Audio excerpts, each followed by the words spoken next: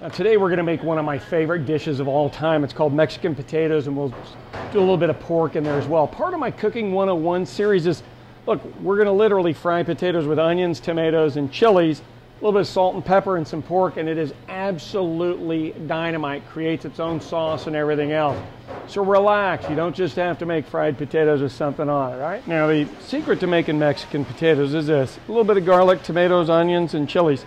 We're going to throw some pork in there for flavor, and that's it. It'll all cook down and be gorgeous.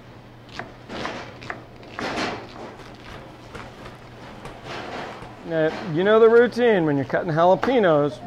Go around in a circle, because we don't want the seeds, and we don't want this little deal right here called the vein.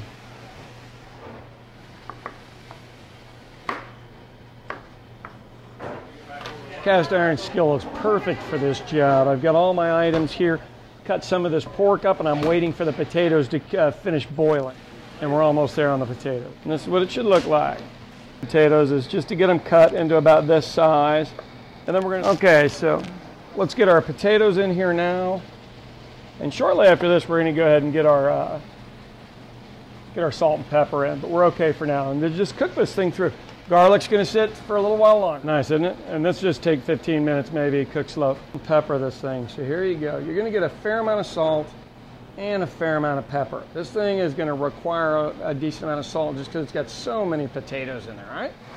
All right. Now, truthfully, I'm pretty happy with the way this tastes right now, but let's go ahead and get our kind of chunks of garlic in there. Now, this is going to change the flavor of it entirely.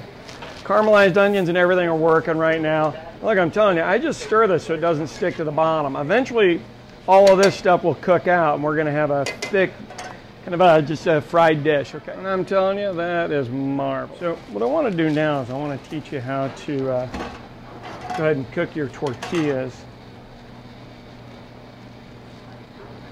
Don't make it any more complicated than it has to be.